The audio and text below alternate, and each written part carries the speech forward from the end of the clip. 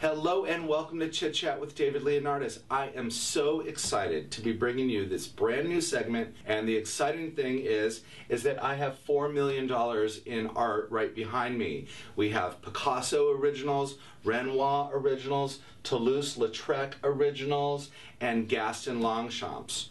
What brings us here today is these fabulous co-authors of the new book Picasso and the Secret Muse, Leslie James and Diane Stevenette.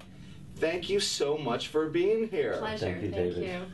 So wonderful.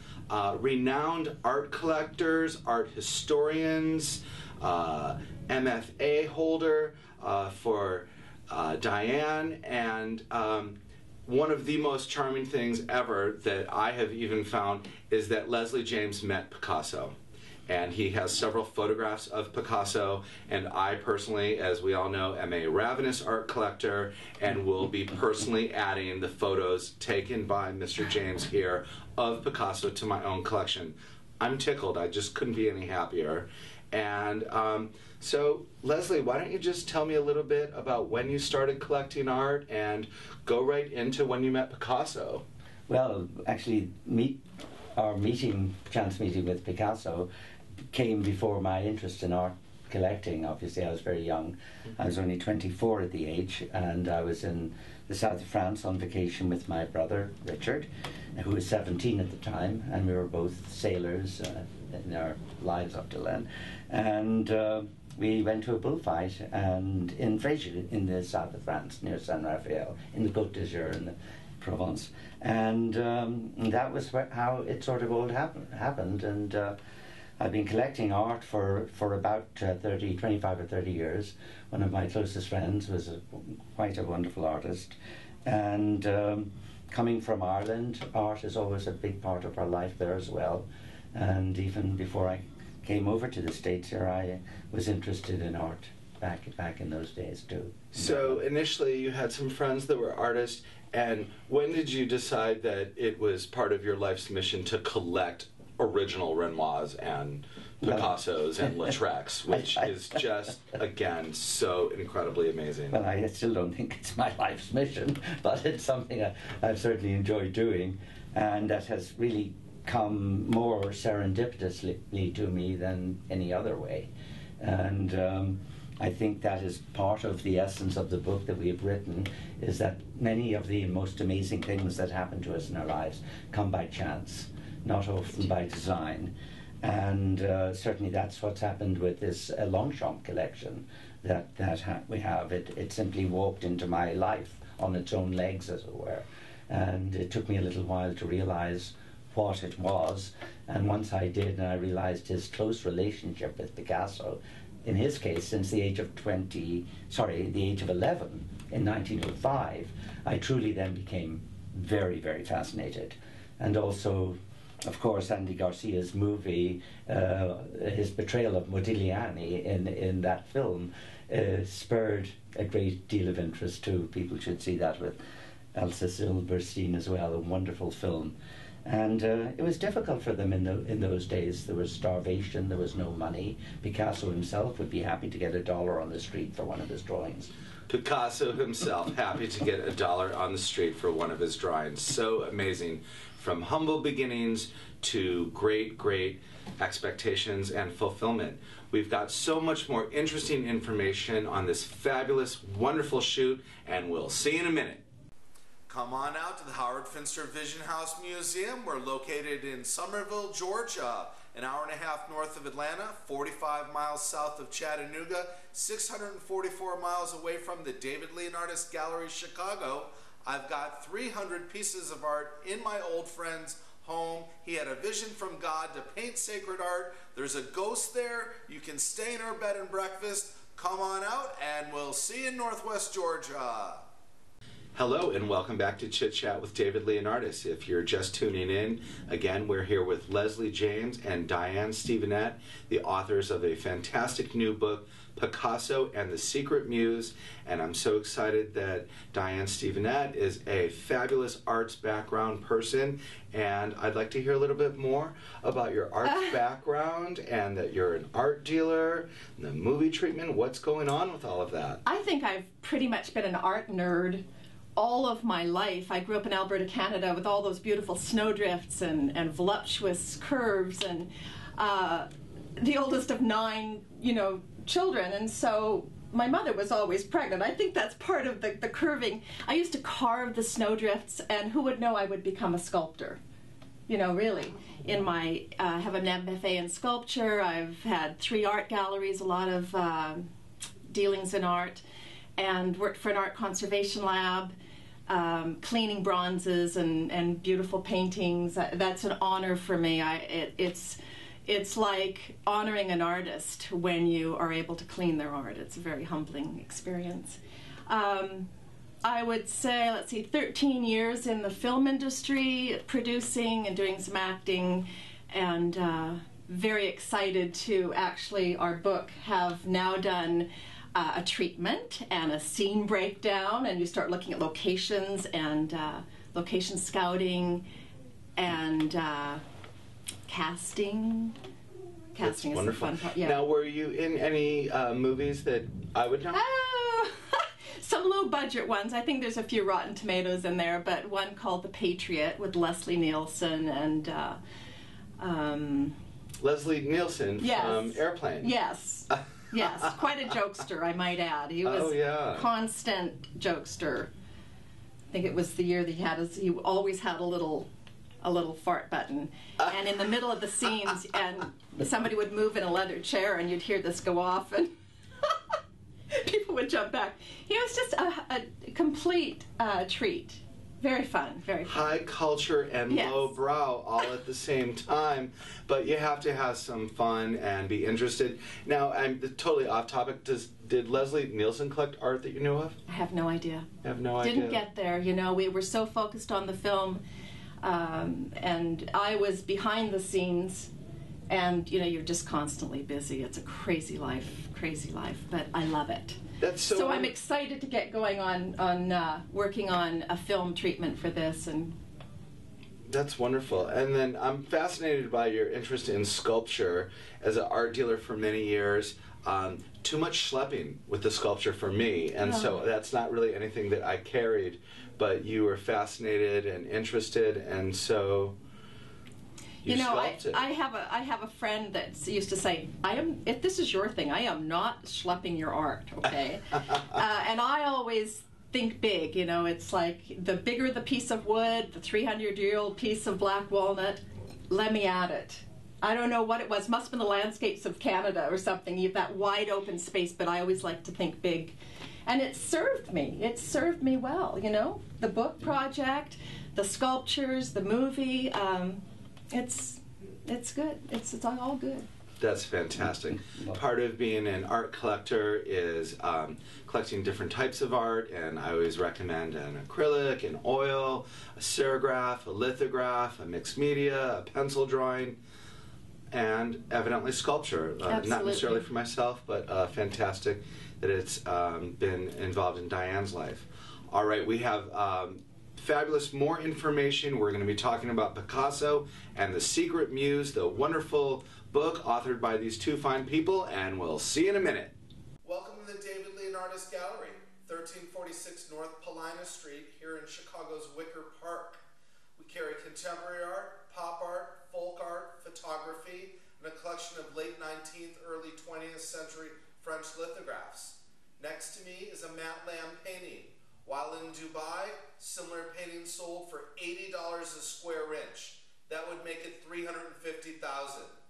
Here in Chicago, I'll sell it to you for $17.50 a square inch, $75,000. It looks great in your house. Give me a call, and we'll see you on Paulina Street.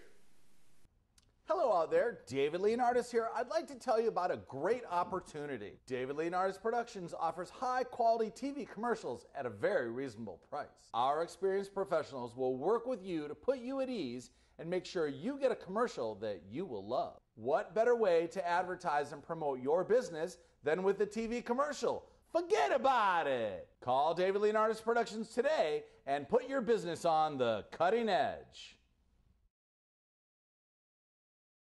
Hello and welcome back to Chit Chat with David Leonardis. Again, we're here with these fabulous co-authors of Picasso and the Secret Muse. And I guess the Secret Muse is a wonderful artist, Gaston Longchamps. And we have some of his wonderful art here as part of the collection that we're exhibiting. And Leslie James, please tell us all about Picasso and the Secret Muse. Well, it's a very interesting story because we have the unusual event happening of a North American Cayuga Indian boy traveling with his parents to Paris, obviously on a ship in those days, at the age of 18 months.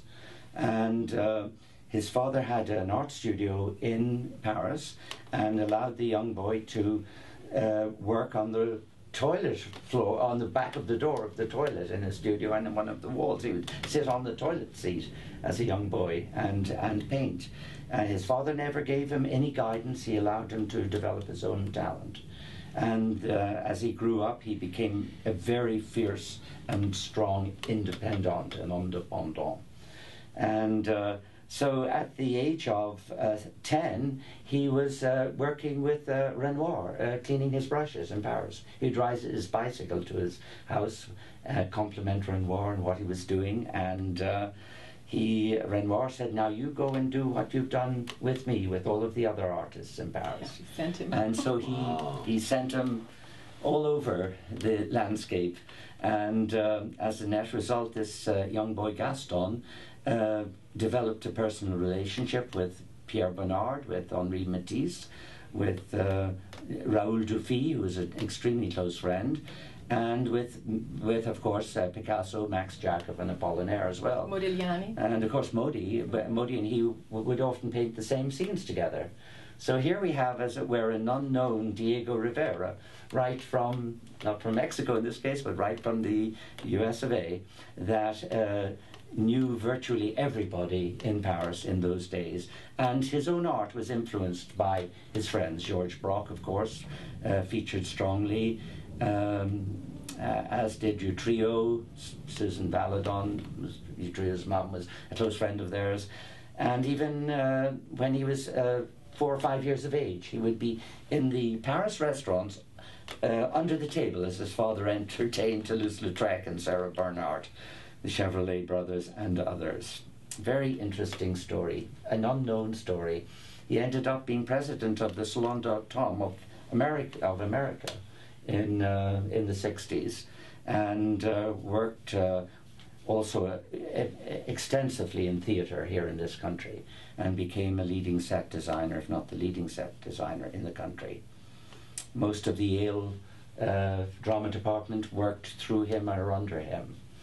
And he actually painted set designs for the Ballet Russe in Paris with Picasso, and on most of the ballets until he left the city. Just incredible. As an American, we grow up and our heroes are sports stars and television stars and movie stars. But as an art dealer, an American art dealer, my heroes are all of the people that he has just stated. And to think that to be influenced by Renoir and Lautrec and the famous actress of the late 19th, early 20th century, Sarah Bernhardt, it's just overwhelming and wonderful that you're able to bring this book to us, and I can't wait to read it myself, and I encourage you all to go out and get it, and we'll tell you a little bit more about that in our next segment. We'll see you in a minute. Hi, I'm David Leonardis. When I need an attorney, I call Sandy Isaacson, the Bulldog. He gets it done. He's available 24/7, family law, corporate law, divorce, custody, contract negotiation. You need an attorney who gets the job done. My attorney gets it done. He's the Bulldog, Sandy Isaacson. Call him today. Okay, welcome back to Chit Chat with David Leonardis. We're here with the authors of Picasso and the Secret Muse, and now the co-author Diane Stevenette is going to tell us a little bit more about this wonderful book. And I did want to mention that my art inspiration was two artists in college, and when I began to draw, Fred Klein told me that I had the Modigliani influence, and to hear these people talk about Modigliani, Picasso, Renoir, Braque, it's just really amazing. Please, Diane, share with us some more about your book. Thank you. I have to say it's been an honor to join Leslie and work on this project, because if it weren't for the letters, the hundreds of letters that Leslie found, we wouldn't even know the history of Gaston Longchamp. It would be lost. And all the stories that go with it, incredible stories that we've put in the book about Braque and his accordion on top of the trolley, where the enclave of the Picasso bande would get on and travel from one enclave of artists in Montparnasse in Paris to Montmartre, and they were drinking, and he said, our whole lives were about humor. We would laugh, right? Laugh and drink and the food. And this little boy, Gaston Longchamp, who met Picasso when he was 11 through Manolo the sculptor and Max Jacob, the writer and poet, just said that the history that was there was incredible. He said, when I walked into the Baton Lavoir with Manolo the sculptor, I swore I would never end up in poverty like Picasso was at that time. The room was cold, and Max Jacob was stirring a pot of rice. They had no salt, no pepper, and in we walked with a bag of groceries, and he said the baguette, the wine, the sausage, the cheese came out, and Picasso, who was in a foul mood, the mood lightened, he smiled, and he said it was something that bonded them for life, that moment, because as Leslie said, the poverty at that time was immense. And at one time, Fernand Oliver, who was Picasso's girlfriend at the time, the cat came through the window and had a big sausage in her mouth from some other apartment, and she grabbed it, washed it off, and cooked it for dinner. So that's what they were under. And we have artists today that struggle.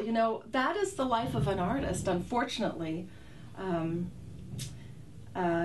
Marie Laurencin, who was a beautiful woman, was always modeling for Picasso. She was in the studio. Fernand Oliver was in the studio. Gaston Longchamp was there.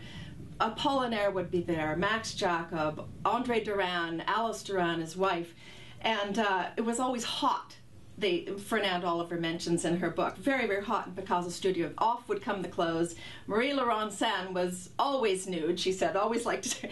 And Gaston Longchamp says in a letter, even though everyone in Paris could cook, Marie Laurencin could barely make a pot of tea, and he spells it Barely, barely make a pot of tea. Oh. So a lot of fun things in this book that we're just excited. We're just the mouthpiece, of these wonderful things.